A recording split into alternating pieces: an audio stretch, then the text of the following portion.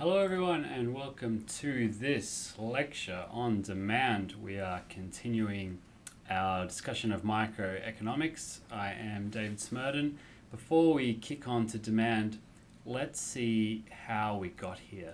So we've been talking a bit about supply and how producers come up with their own supply curves and how we can build that into a market supply curve. Now, the nice thing about supply is that it's very easy to follow the logic. You don't really have to question things too much. It's very simple that if you're a producer, you'd want to maximize your profit. That's where you get your benefits from, money. That's what producers want to do. So to maximize their profit, we've seen that mathematically that's the same as producing up until the point when marginal benefit equals marginal cost. Now, marginal benefit is simple. That's the price that you get for the next good that you sell. Marginal cost was a little bit trickier. That was coming to terms with how much it costs to produce the next good. And that can change a little bit over time, given how much you're producing. However, we can get some idea of the general things that affects our marginal cost curve, including, for example, the marginal product of labor, which we've seen is diminishing in the short run. So you bring more workers into your coffee store when you've only got one machine. Each new worker, after a while, is not bringing as much to your productivity as the one before and the one before that. So that's why we generally have an upward sloping marginal cost curve. Now, it doesn't make sense for us to produce one more good if it's going to cost us more to produce it than the money we're going to get from selling it. So that's at the point when marginal benefit equals marginal cost. So we know that the individual producer produces up until that point and then stops. And that makes sense because that's when they'll be maximizing their profit. There is one more caveat to that, which is that there are certain circumstances when it's better to produce zero. And that's the case in the short run if you're not even covering your variable costs. So that's when the price is actually below the minimum of the average variable cost curve. Now, in the long run, all costs are variable. So the average variable cost curve and the average total cost curve is the same. And that shutdown rule is pretty much the same as well. So basically, you don't want to produce if your price is below that minimum of the average total cost curve in the long run. And we put those things together and we end up with the supply curve for an individual producer. So you could think about yourself starting a small business, starting, well, a cafe. I use that example a lot. This is generally the sort of rules that you'll be putting in place, even if it's through trial and error over time, to get your individual supply curve. Now, in markets where we produce fairly homogeneous goods, so goods that are pretty much the same, such as coffee or such as ice cream or blank white t-shirts or even things like milk, generally speaking, the marginal costs or the sort of inputs that go into production are pretty similar across the different suppliers. So for example, with ice cream, you've got the inputs, which are your ice cream and your cone, and the labor you pay people to serve it, maybe the rent of an ice cream van or the rent of a premises.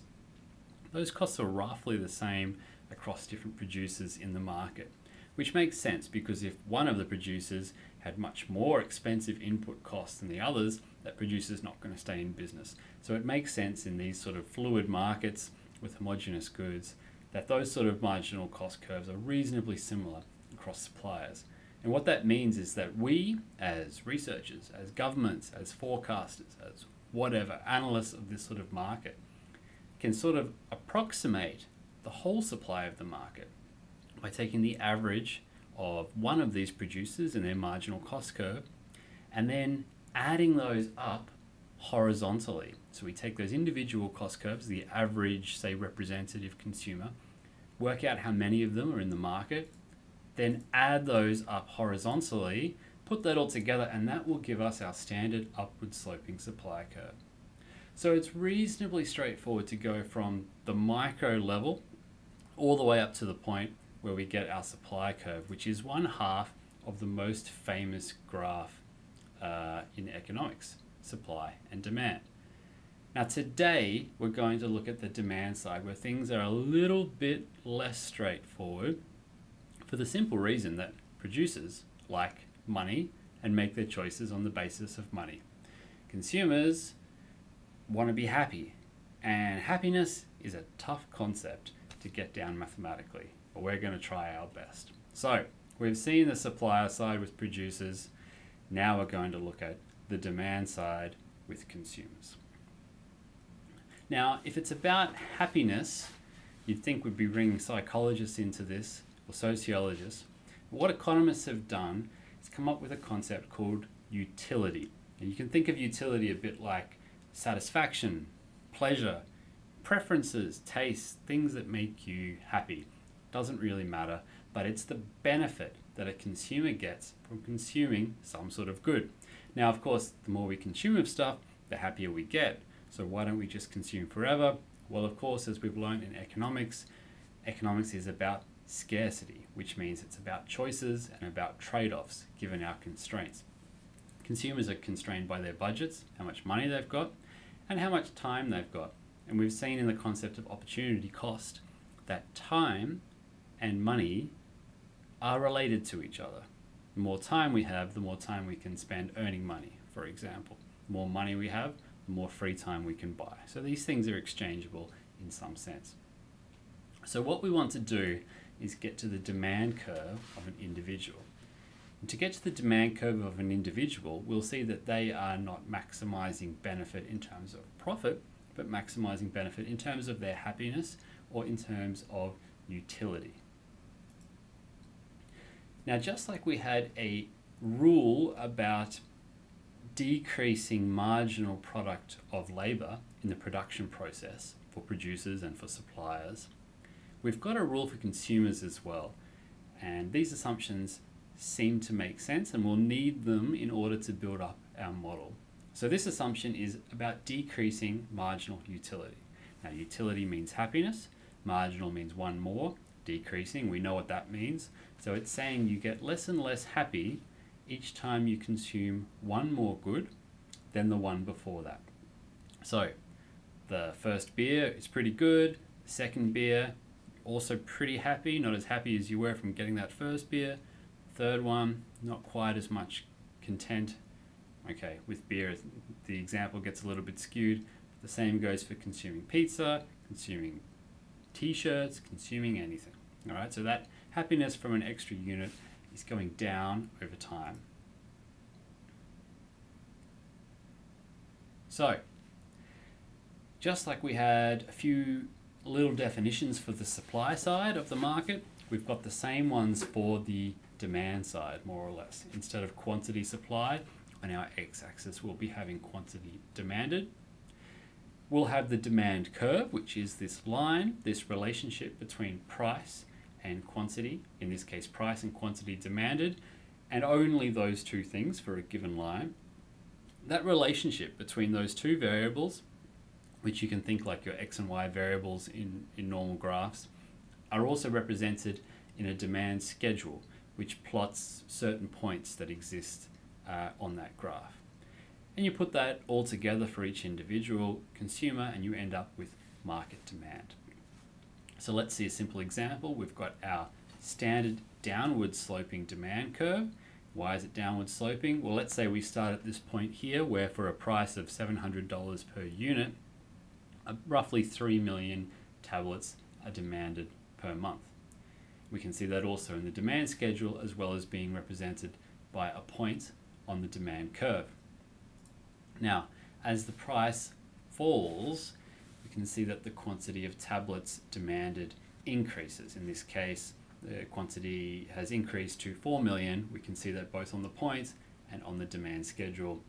And as we move down the demand curve, you can see the same relationship reflected in the demand schedule. So, this is the definition of the quantity demanded. It represents that quantity that maximizes the utility experienced by the individual consuming it for a given price. So at the moment, we haven't got into the black box of how people maximize their happiness. We just assume that people are doing that. So it's not like we make perfect decisions all the time, But across the board, over time, with our intuition, with our experience, we do seem to do what makes us happy. And we assume that about consumers. They do what makes them happy. They consume a coffee if it makes them happy relative to how much that coffee is going to cost them. They stop drinking coffee at the point where it no longer gives them happiness that outweighs the cost of that next cup of coffee. So we assume that that process is already happening and has happened behind the scene, and that tells us for a given price how much that individual will consume to maximize that happiness or that utility. Put those things together, we get our demand curve. Now, just as we could tweak the different inputs as a supplier to see what our outputs are going to be, to work out how to minimize our marginal cost to produce a certain quantity, in the same way, as a researcher or as an external analyst, we can get an idea to estimate a demand curve by tweaking those prices. So if you own a cafe and you want to get some idea of what the demand curve is for your goods, you could change your prices. $3.70 for a coffee on Monday, $3.80 for a coffee on Tuesday, $3.60 for a coffee on Wednesday. You could take all of that data, put it together and work out how much is being bought at different prices, which will give you a rough estimate of what this demand curve looks like. And that's a pretty simple way to do things that actually most small businesses do. They experiment to get some idea of how that quantity demanded is changing for given prices. Another point to note about the demand curve is that if we draw a rectangle from a point on that demand curve to the origin, that rectangle will represent the consumer expenditure at that point. And that sort of makes sense because, for example, here we've got a price of $3 per kilogram. At that price, the quantity demanded is 6 kilograms. How much have people spent? Well, they've spent $6 per kilogram on 3 kilograms. That's the rectangle. 6 times 3 equals 18. Another point to note, as I mentioned before, is that the relationship between price and quantity are the only two things being considered along that line. Just in the same way that a line y equals x plus 2 shows the relationship only between x and y and how y changes when x changes, so all points on a demand curve represent how the quantity changes when the price changes and vice versa, but nothing else. And that's what ceteris paribus means. We hold everything else constant and we look at that relationship between the two goods. And with that assumption, we can formulate the law of demand. Now, the law of demand formally says that holding everything else constant, when the price of a product falls, the quantity demanded will increase. And when the price of a product rises, then the quantity demanded will decrease. Or in simple layman's terms, it's the tendency that we see in the world around us that consumers seem to demand more of a certain good or service when the price of that good or service decreases. In other words, we have a downward sloping demand curve. And we seem to see that in the real world. So if we see it in the real world, we of course could just stop there and let it be. But in reality, we want to get a little bit more into the detail of what it means and why it is that it's downward sloping. Why exactly? So we're going to decompose that effect into 3 reasons: the substitution effect, the income effect, and the law of diminishing marginal utility, or this decreasing additional satisfaction. Now, we've spoken a bit about this third one already, the fact that as you keep consuming stuff, it gets less and less beneficial for you.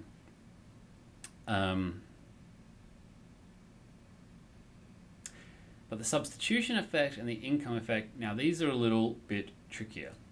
The substitution effect is the tendency that if the price of something goes up and becomes more expensive, then other goods start looking relatively better, even though maybe the price of those things haven't changed. So for example, the price of Coca-Cola goes up, suddenly Pepsi is starting to look relatively cheaper. We might switch over to Pepsi, so we're substituting our previous Coca-Cola consumption with Pepsi consumption. That's the substitution effect. The income effect is really this idea of purchasing power, which you might have heard about before.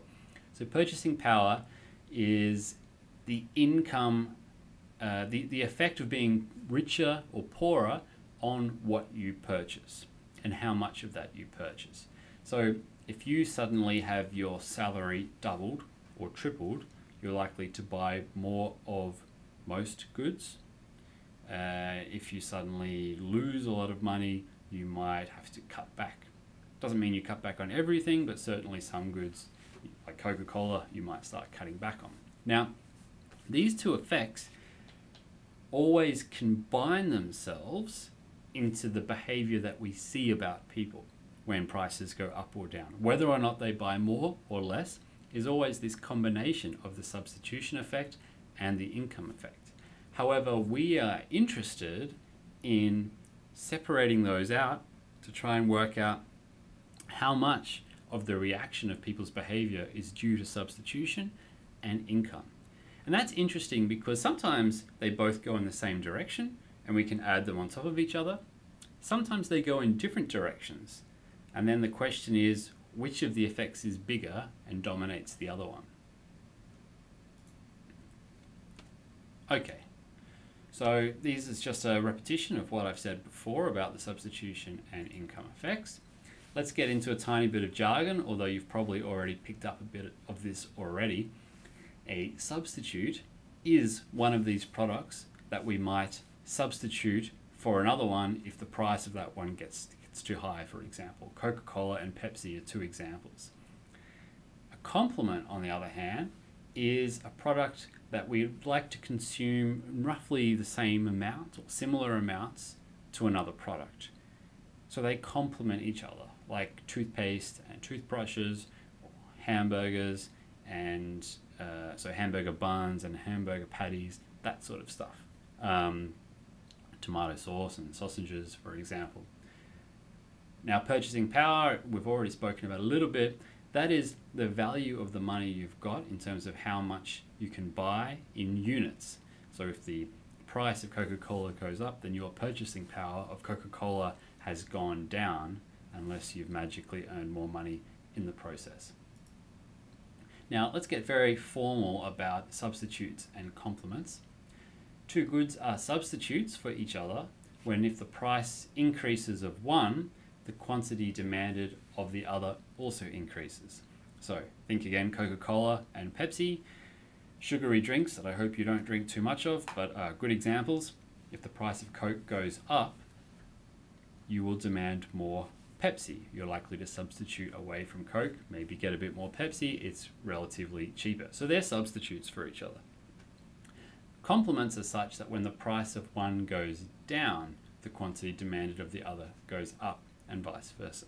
So for example, hamburger buns become cheaper. Sounds good, let's make more hamburgers, so you're going to buy more hamburger patties. That's hamburger meat. Alright, so now let's take these two abstract notions, substitution effect and income effect, and look at them separately. Now remember, we don't see these things in isolation. We always see their combination, but it's good to think about them in isolation. They're two different effects happening on the same thing. Okay, so substitution effect is capturing this willingness to move to other goods or not, depending on changes in price. So for example, if the price of Coca-Cola goes down, we're going to consume more of it and less of some other drinks. If the price of Coca-Cola goes up, we're going to maybe switch to Pepsi or something else, so we'll consume less Coca-Cola. Relatively straightforward, doesn't depend on the type of good. The substitution effect always acts in the same sort of way. What about the income effects? Well, here things get a little bit less clear. So, this is the change in the quantity demanded because of us getting richer or poorer in terms of our purchasing power. Okay, so let's say the price of Coca-Cola goes down. What does that mean? Well, it means that overall we're a little bit richer. So what does that mean in terms of how much Coca-Cola we consume if we're a little bit richer? Well, you might think, well, I'll consume more. And you're probably right. But that's not always the case for all goods. And the reason for that is because some goods are different to others. We usually categorize them into two: normal goods and inferior goods. Now, normal goods are such that when your income goes up, you consume more of it. And you might think Coca-Cola is a pretty good example for that. Maybe it's true. But for inferior goods, your demand actually decreases when your income goes up. So some examples of that are home brand sort of items, lower quality sort of items, maybe the Coles version of certain goods when you go to the store, or low quality meats, for example, the lower star minces, that sort of stuff. When you get a bit more money, you're going to move into a new class, so to speak, and so you stop buying those sort of goods, or at least you buy less of those sort of goods. So that's the effect of income. Now, what happens, okay, so just to be formal about that again, for a normal good, when your income goes down, you consume less of that good. When your income goes up, you consume more of it. For an inferior good, it's exactly the opposite. Now, this is talking about a change in income. So, but what we're interested in here is the combined substitution and income effects from a change in price. Now we've got these two effects operating simultaneously, sometimes in the same direction, but sometimes not. So let's say the price of coffee goes down. Two things are going to happen. Maybe you're going to drink more coffee and less of something else. Maybe you were drinking tea, maybe you were drinking Coke, and now you're going to have more coffee. So there's a substitution effect that's making you buy more coffee. On the other hand, because the price of coffee's gone down, you're also a little bit richer.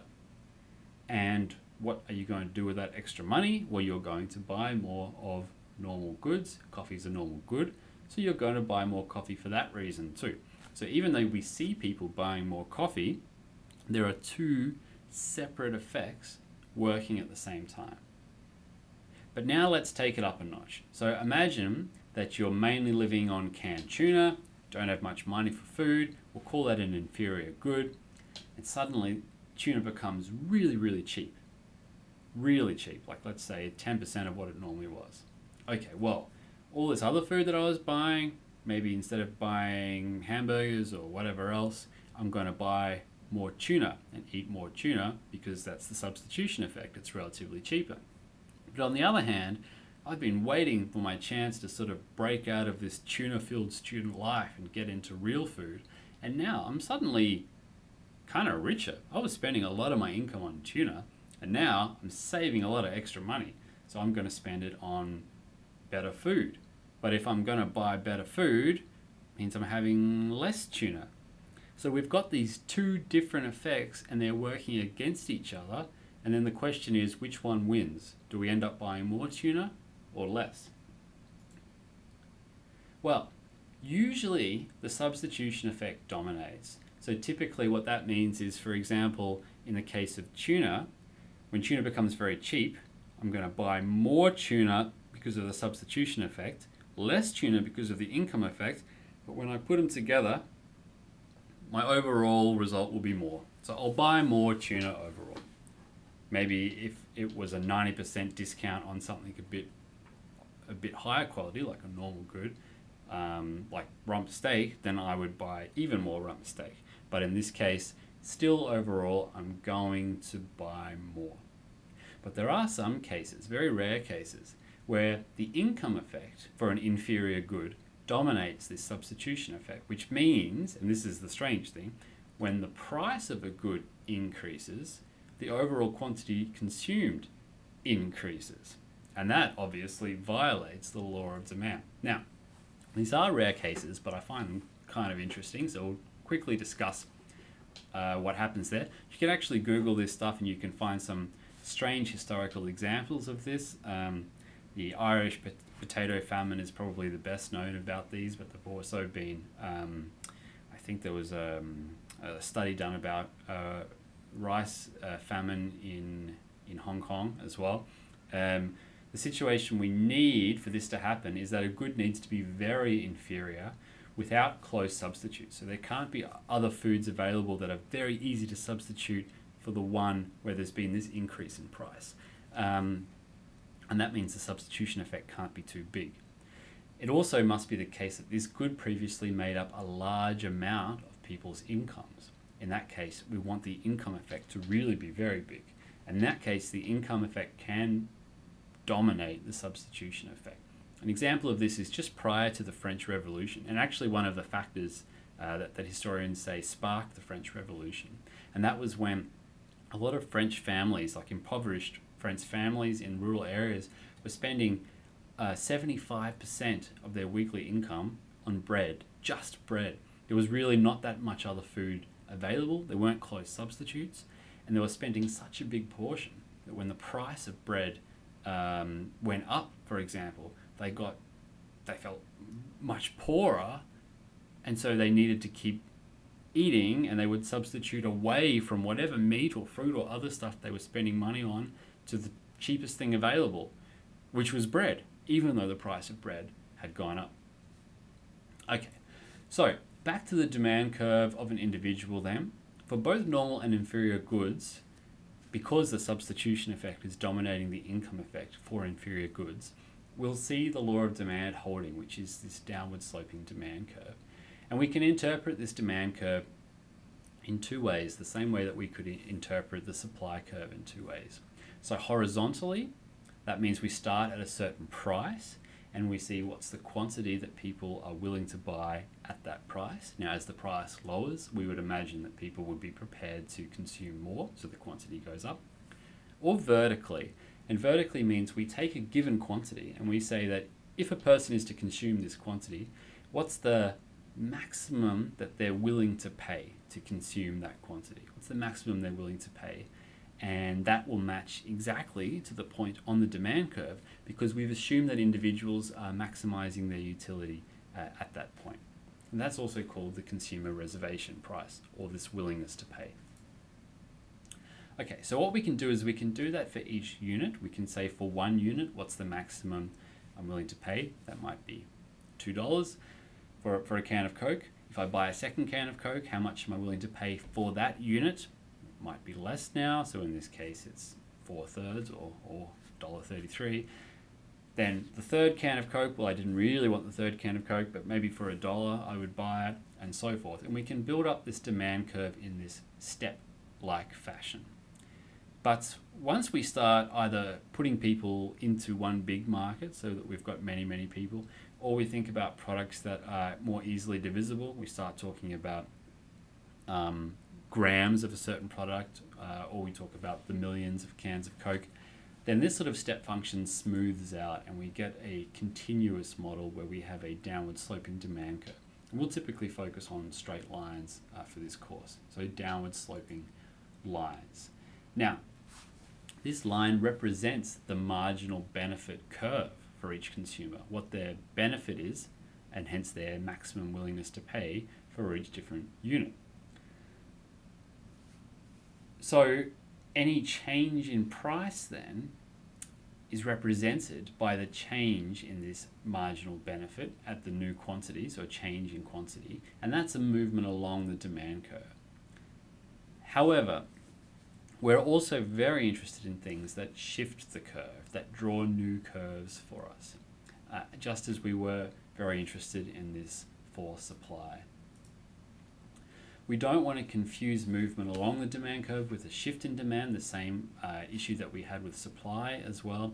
So again, movement along the demand curve or just a change in demand represents anything where just the price has changed, the effect on quantity when just the price has changed. On the other hand, so that's everything we've seen before, these points on the demand schedule, for example.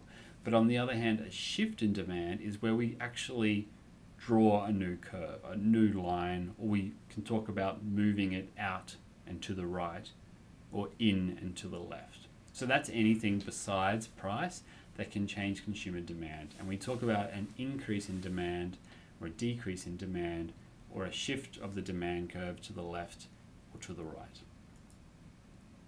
So An increase in demand then, that's movement to the right, and for example this says that at a price of $2 before I was willing to buy 8 kilograms, now I'm willing to buy 16 kilograms. And obviously a decrease in demand is the opposite. That line moves in, and for each given price I'm now prepared to consume less of that item. So the question is, what shifts demand? And this is a very important question in business strategy and also in marketing. Now, we're going to keep things reasonably broad. We won't go too much into the nitty-gritty, but there are 5 main categories that shift demand. The first is a change in consumer tastes or preferences. Now here, note that we don't actually talk about why these consumer tastes or preferences shift. We just take that as given. And indeed, even though there is a large body of literature in psychology and marketing about the different psychological factors that can affect changes in taste and preferences, sometimes they just happen and there's no explanation for it. They've just happened. People just decide, for example, they now really want to buy toilet paper. They buy toilet paper, so be it. They've changed their preferences, and we have to take that as given, and we shift the demand curve. In other occasions, including toilet paper, we can try to put some rationale behind it in terms of the other 4 categories. Okay. The second category is about a change in the number of consumers, which sort of corresponds nicely to the category that shifts supply, which is a change in the number of producers. The third is the change in the price of a related market, so related goods, and those can be complements, those can be substitutes, depending on the type of relationship. That will shift the graph in different ways. The fourth is a change in not prices, but expectations about future prices. And you don't even have to be right. You don't even, as a consumer, have to know perfectly how prices are going to change. You just need to have this belief about how they'll change, and that will affect your behavior today. And the final thing is about income effects. That is, all consumers get more money or get less money, and that can affect demand in different ways, as we've seen. Now, notice that for each of these categories and shifts, we're again talking about a change to just one category. That makes our lives a lot easier when building up this model. And notice that in all of these categories, the price of the good at this time cannot be a factor in shifting the curve. So here are some examples. A successful marketing campaign will change consumer tastes and preferences. Population growth will change the number of consumers. The price of a substitute changes. That's going to affect demand for our good. You may expect prices to go up in the future, and that's going to affect what you do today. We find this very often in the housing market or in recent times to do with this panic selling or different runs on markets in the supermarket. And if the government lowers taxes for everyone, that's an increase in purchasing power for all of our consumers. So what we're going to do now is we're going to do a few examples, and I really encourage you to pause the video. When I say pause, see if you can come up with your answer about how you think the demand curve will shift, if at all, and then I'll tell you what I think is going to happen. So example number 1. Explain what happens to the demand for gym membership when gym owners deliberately advertise that sex appeal that comes with having a great body. Pause your video now. Well, this is an example of marketing. It's an example of trying to positively shift consumers' tastes and preferences. By doing so, if they're successful, we would assume the demand curve to shift to the right. That is an increase in demand. Next one. Explain what happens to the demand for groceries in a small country supermarket when a sudden influx of city tourists arrives unexpectedly. Pause your video now. Well, this is an example of an increase in the number of consumers. We actually saw very recent examples of this in rural Victoria in particular, where many shoppers from Melbourne commuted out to small regional supermarkets to try to buy these essential items that had been depleted in inner city Melbourne stores. And that actually led to these small towns setting up security outside of their small supermarkets, their small IGAs. You needed to show that you were a local resident in order to shop there. So this increase in the number of consumers is going to shift demand to the right.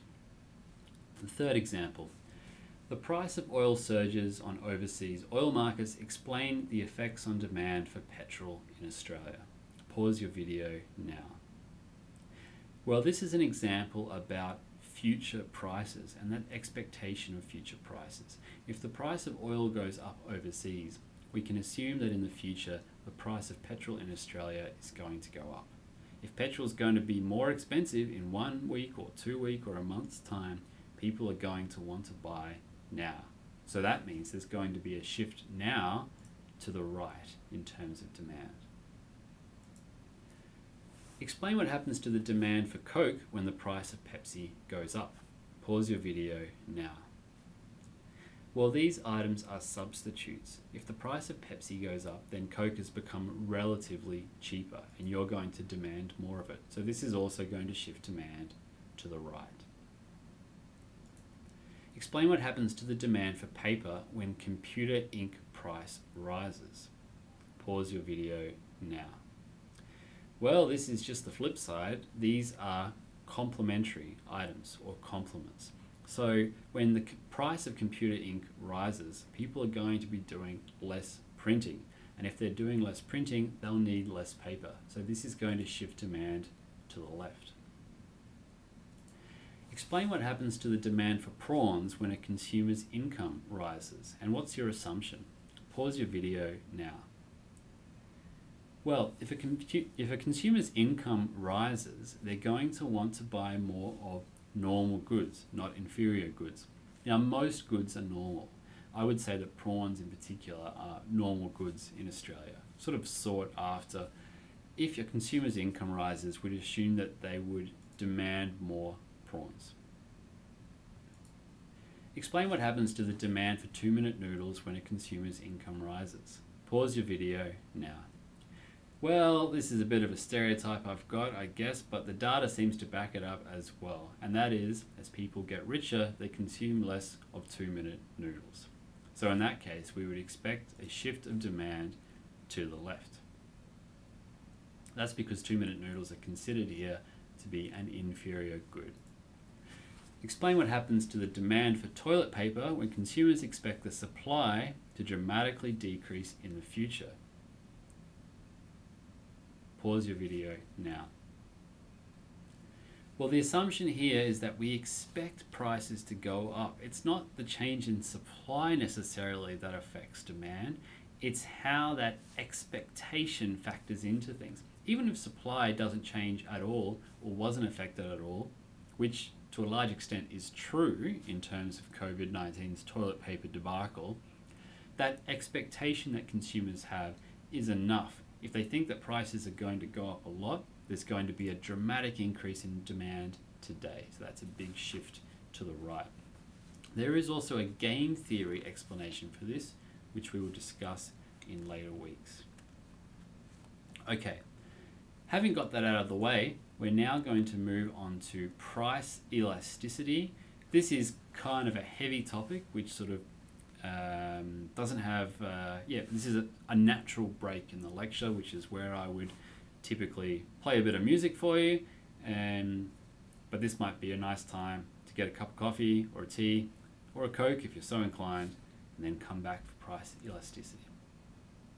Right, so now that we've covered both supply and demand, we've worked out why we've got these two graphs in our X, the famous economics graph about supply and demand, but it doesn't say so much about perhaps what the slope of these lines are, what the shape of them are.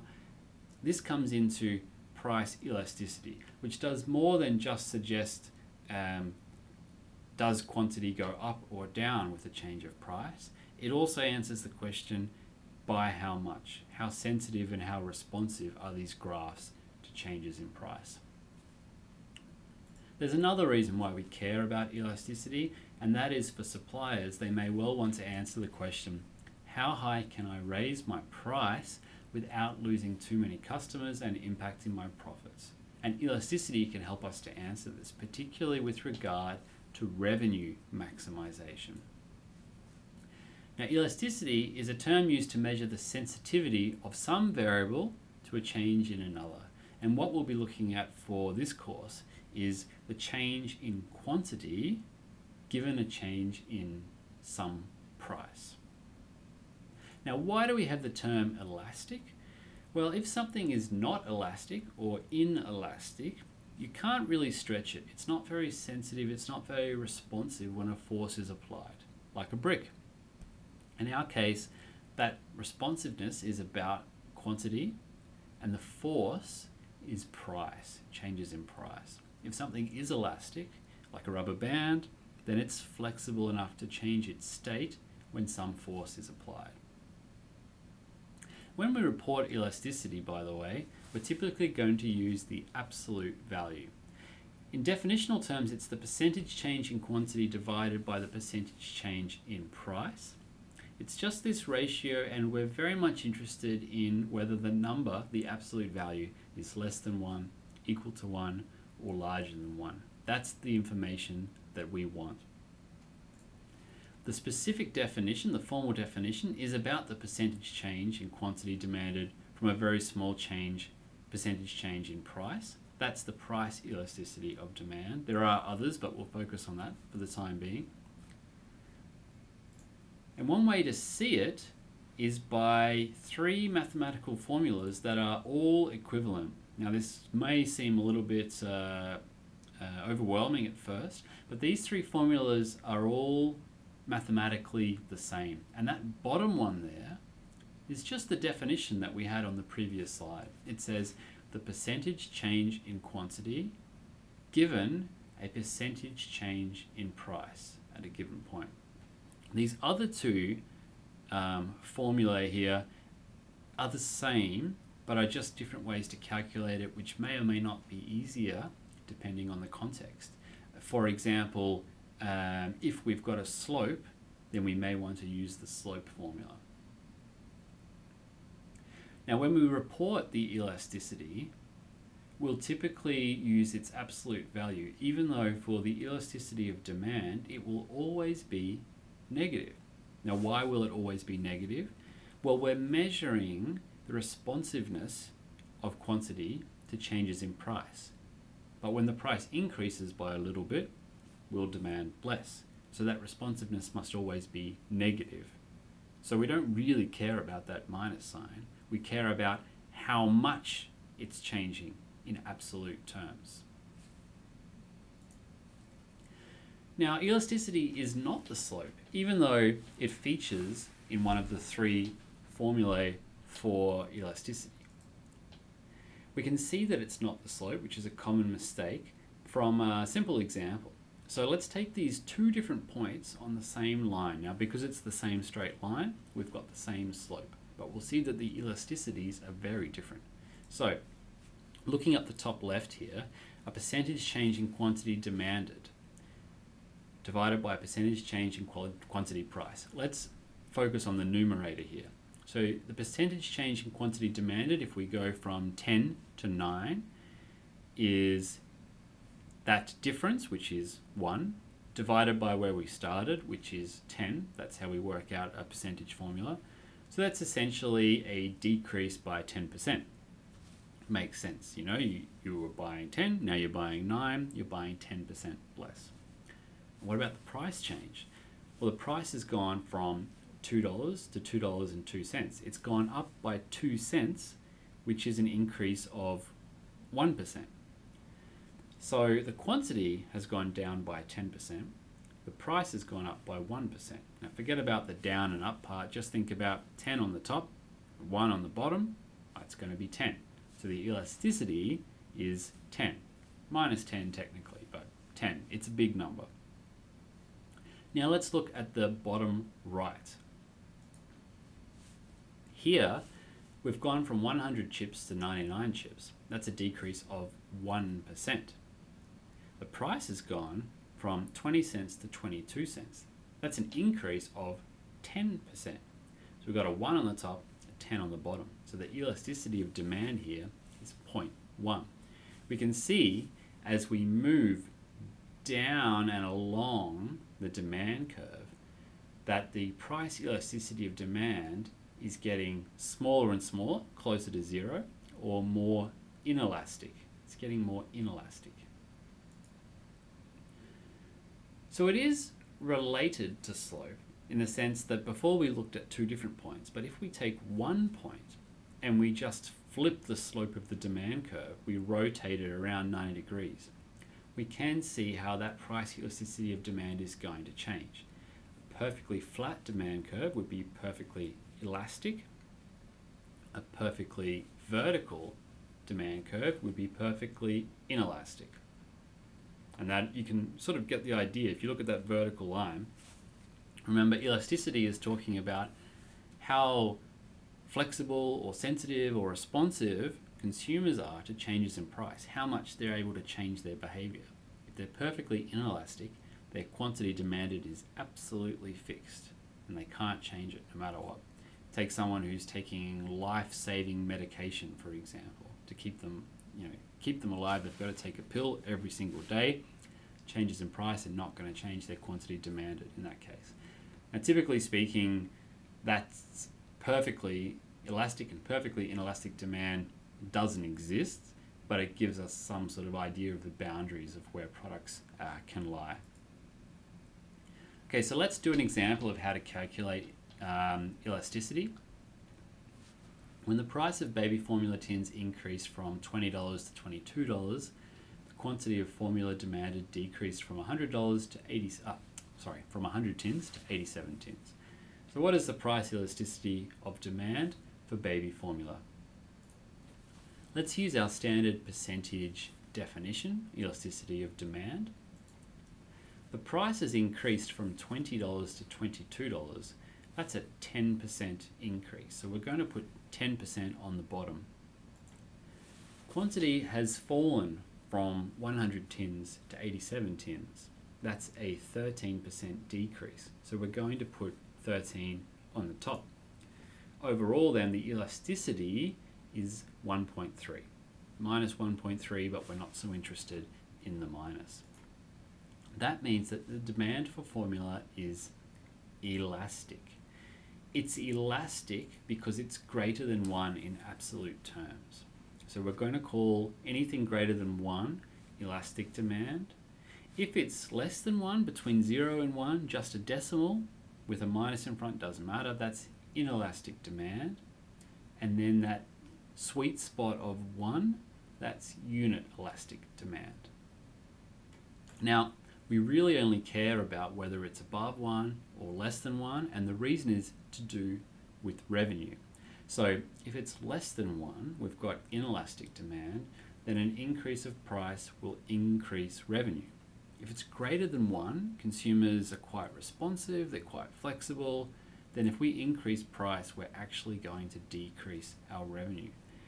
The best way to see this is through an example. So let's imagine that for the Broncos season, back when they could have spectators, a can of Coke was $2 and they sold 8,000 cans. We want to calculate the elasticity of demand. We're going to assume that demand for Coke is linear. Perhaps this has been worked out by marketers before or economics students doing some research. So this is the quantity demanded. In this case, it's actually going to be convenient for us to use the slope formula. Now, how do we get the slope formula? You might remember how to calculate the equation for graphs from high school. It's reasonably straightforward here in that we just have to actually take the ratio of the intercepts. We take the ratio of the y-intercept to the x-intercept and we get 6 over 12 or a half. It's actually minus a half, but we'll forget about that. So the slope's quite simple here. 6 divided by 12, that's a half. The rest of that formula said that at the point we're interested in, we do P divided by Q. So at the point here, the price is 2, the quantity is 8. We're going to put things in thousands of cans. Put that all together, we get an elasticity of 0.5, which is inelastic. Now you might be wondering, well, hang on, we kind of cheated a bit because this 12 here should be 12,000 cans demanded. But actually, if we make that 12,000, then we also need to change this 8 to 8,000. And this 12,000 actually is going to sit up the top here on the denominator. So essentially, if we change things into thousands, we'd be multiplying the top by 1,000 and the bottom by 1,000. Nothing would change for our elasticity calculations. So we'll just keep it nice and simple. So we get 0.5. Okay, so now let's imagine that the manager knows something about elasticity. He knows it's inelastic. He thinks, great, I'm going to increase the price to $3. Now when he does so, 6,000 cans are sold. So what's the elasticity of demand now at this new point on the demand curve? Well, let's use the same formula, but replace the price and quantity by the new price and quantity. Price of 3 and 6,000 is the quantity, or 6 in our formula. When we do this, we see that we get exactly 1. So we're now at the unit elastic point. Third example then, things are going all right. The manager decides to increase the price now to $4 and 4,000 cans of Coke are sold. What's the elasticity of demand now? Same formula again, but this time we see that it's 4 over 4 on the left. It's still 1 over a half on the right, so we end up with 2 as our answer. Demand is elastic at this point, as we saw before. Demand's getting more and more elastic as the price goes up. So what are the implications for revenue? Well, as I said before, when things are inelastic, you can increase your price and your revenue goes up. When it's elastic, you'll have the opposite effect if you increase your price. And we can see that by again looking at these rectangles. Remember, these rectangles from the origin, they represent the consumer expenditure at those points because it's the price times the quantity. Now at that sweet spot where it's unit elastic, price is 3, quantity is 6,000, revenue is 18,000. Now if we look at either side of things, so for example when the price is 4 and the quantity is 4,000, in that case demand is price elastic and our revenue is only 16,000. So when the manager increased the price when things were unit elastic, it actually decreased the revenue. What about on the other side of things, where the demand is price inelastic? Again, that revenue is 16,000, so it's less than that maximizing revenue point at the sweet spot. So how does this work in the real world? Well, let's get some idea of the price elasticity for common products that we'll find.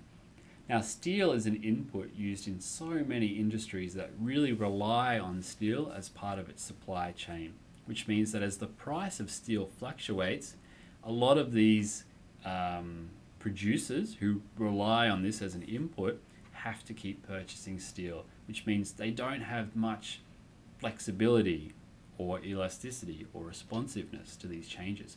That's why the price elasticity of demand is so low for steel. Take restaurant meals as a completely sort of counter example.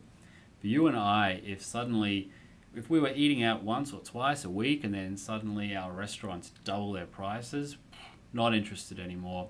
We'll substitute to something else, stay at home and cook, duck over to mum's, whatever. So that is a relatively elastic market in terms of the price elasticity of demand. Same goes for air travel, international air travel, particularly people who are going on holidays or can sort of decide whether or not they want to go now or later.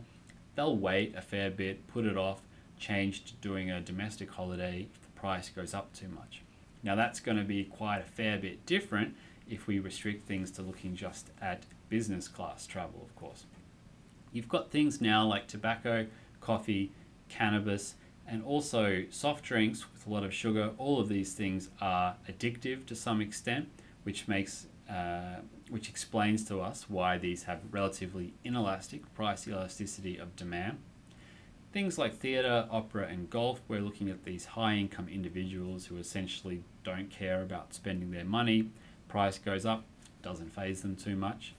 And then Coke is an interesting one because it highlights a key point, which is that an individual product usually has more elastic demand than its overall category of goods.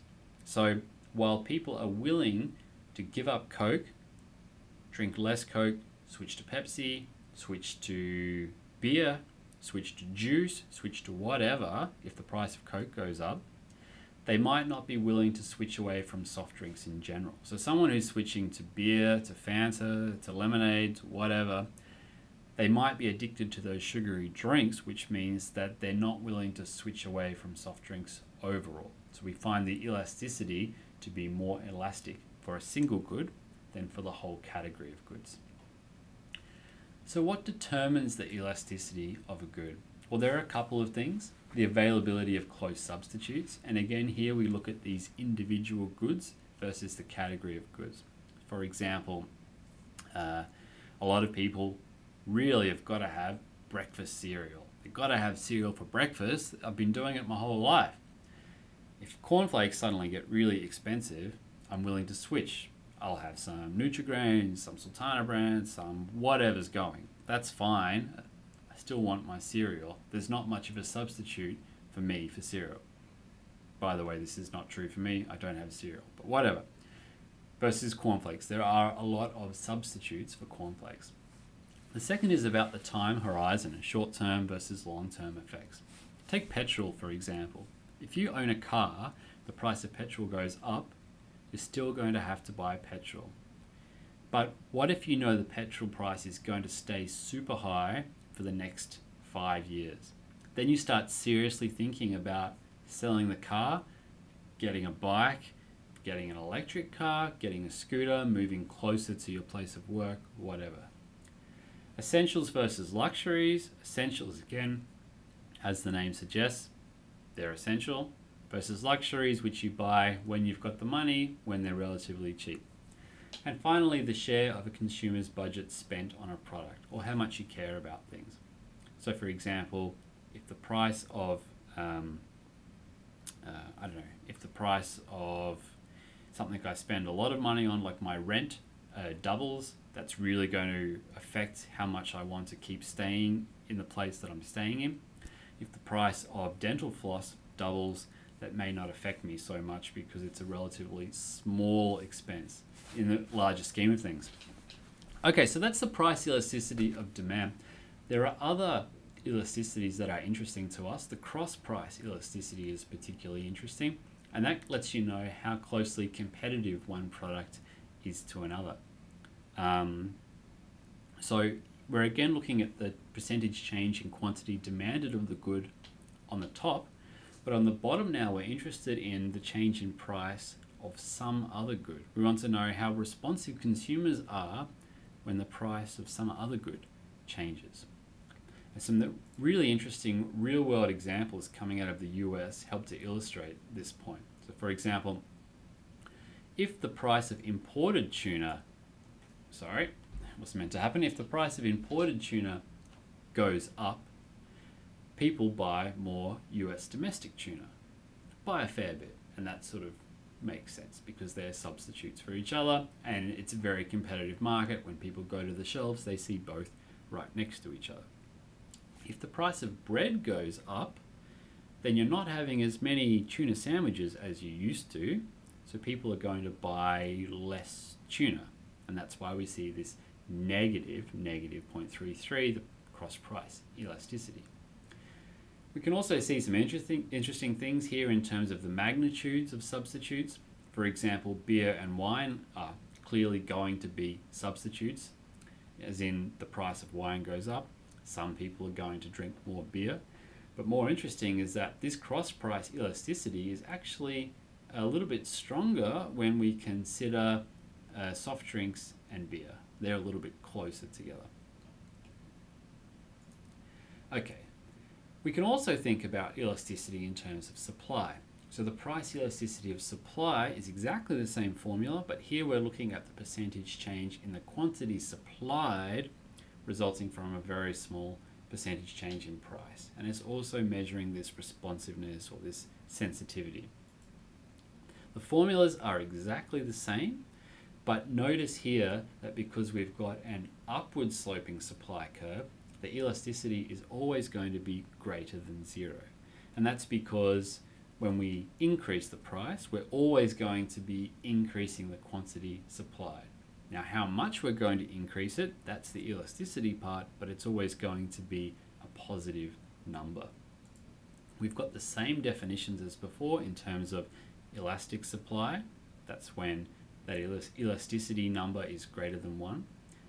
Inelastic supply is less than 1, and the sweet spot again is unit elastic supply when it's equal to 1.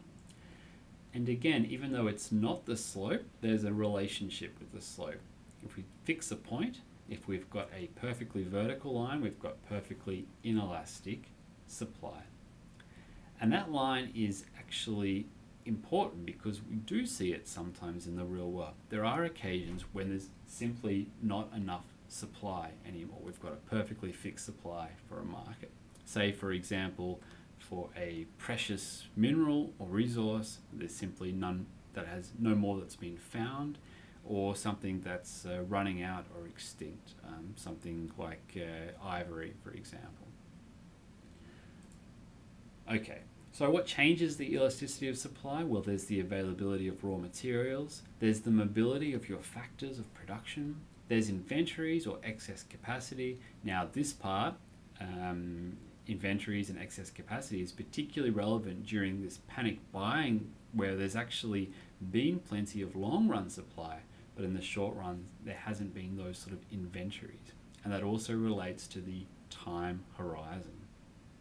So some of the supply of certain goods in the supermarkets has been very inelastic, unable to respond to changes in demand, for example, in the short term. But hopefully that sorts out in the long term. Okay, let's look at an example now of how elasticity is applied in the real world. You must all be familiar with Uber. It's worth many billions of dollars, and they use a particular model of pricing called surge pricing, where their price automatically and dynamically changes with demand. And they've been criticized fairly heavily for this because during peak times or peak dates, the price of Uber can go up quite a lot. And this is actually responding to the inelasticity of demand and trying to maximize that revenue. Now, the argument that they've given to Congress and to government authorities is that this encourages more drivers to take to the road, which helps to expand supply, which is true to some extent, but there's also an argument of price gouging, because there have been occasions where there have been many multiples of the normal rate being charged to consumers, and consumers can feel like they've been taken advantage of. For example, on a New Year's Eve trip that would usually cost around $50 or $60 was cost in several hundreds at this particular screenshot that I found online. The worst example I found was a case where it was 50 times the normal rate. Now, economically, this makes perfect sense, but of course, as we've seen with COVID-19 as well, there are good reasons why price gouging should be illegal, which are not captured by our economic model, but has to do with other factors to do with equity and fairness. Now, it's not only firms that can exploit consumer inelasticity, there are also governments. Now, in a few weeks, we'll talk more about how governments can maximize their tax revenue. And one way to do that is by taxing highly inelastic demand. Now, there are certain products with highly inelastic demand that are also politically more palatable to tax, such as things that are addictive, such as alcohol and tobacco. Now, sugar would also be an example of something that's addictive but is less politically palatable. But one slightly quirky example has to do with the product you probably haven't thought about very recently. In 2000, the Australian government introduced the GST, a goods and services tax of 10% on most goods.